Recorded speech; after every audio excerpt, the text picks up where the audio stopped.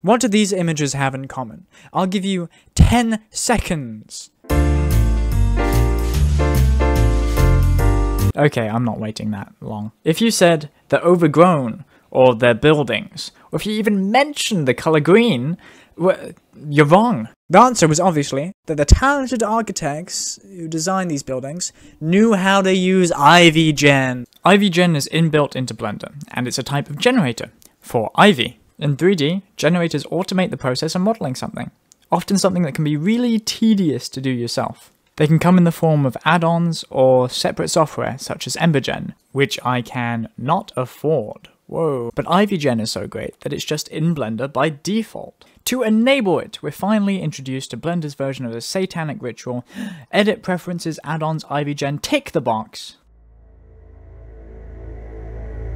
IvyGen's settings will appear in the Create tab on the side of the viewport. If you click the Add New Ivy button, it's pretty pathetic. But the magic happens once you add it onto an object. Ivy generates from the 3D cursor, so if you shift and right click to change its position and put it somewhere else on the model, you can add some more complexity to the layers. And once you continue playing with settings, you'll quickly realise the newfound power you now hold. As far as simple texturing goes, the add-on makes it really easy, because the UV maps are already unwrapped really nicely. This means you can just dump a leaf texture on it, and it sorts itself out without any trouble. If you plug an alpha map of the same leaf into the alpha socket of the BSDF, you can get an actual leaf shape. Now, to get these textures, you can either go roaming around the web, finding some stupid watermarked internet leaves, or we can go foraging. Once you've got your leaf, you want to put it on a white background. Using a piece of paper is probably the best option for this, but any white surface will do. Once you've taken the photo, you want to put the image into a new material. If you preview the texture using the Node Wrangler add-on, which I mean, you just should know about by now, I mean, come on man, come on. The UV mapping won't be perfect. To fix this, go to the UV editing tab and just readjust it. Make sure it's angled the right way and you should be fine. It's also a good idea to make sure that the leaf is as big as possible without clipping through the edges. Going back to the shading tab, put the image into a color ramp and then clamp the values. Since this is going to be the alpha map for the leaf, where it's black is going to be transparent and white will be solid. So we actually want this the other way around. There's a great feature on the color ramp where you can just flip the values, so I've done that just to fix that issue. Once you've refined the clamping a little bit more, you can get some really cool results. But it can be better. If you took a bad photo of the ivy, or just didn't come out that great, 1, you're bad, sorry. 2, hue saturation color node. Woo. This node just allows you to tweak some color settings, which can be really useful if you just want it a bit greener or a bit darker or something. Taking this a step further, we can add a geometry node with the random per island output. This gives each leaf a value between 0 and 1. Putting that output into the hue socket will make the colors go crazy. But we can refine this by adding a color ramp here. And since the default value of the hue slider is 0.5, if we make both the values on the color ramp also 0.5, we can adjust one of them and then we get some nice variation. Putting one of the values slightly lower gets you a kind of red tint, and this is giving some garish hues of British summertime vibes.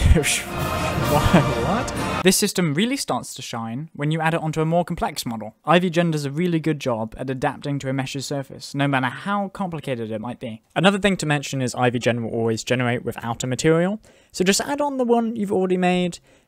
You'll also have to redo the UVs, so again, just do it. Stop complaining.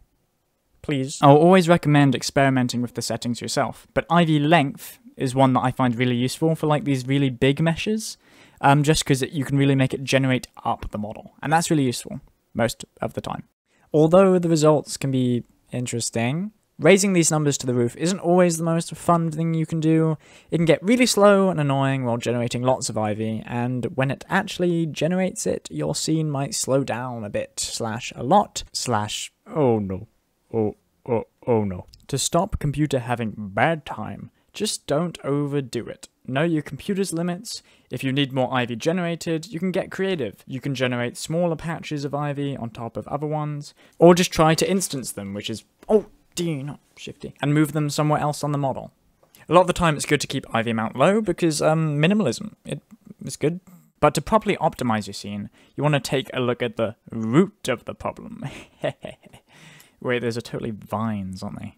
You want to take a look at the vine of the problem. Doesn't work. You know what? Doesn't work. IvyGen just does not hold back when it comes to generating these things. I mean, this is crazy. You can't even see it half the time. And because they're so dense, they can really take a toll on your scene. So the easiest way of dealing with this stuff is just to delete it. Or, I mean, deleting parts of it. So, edit mode.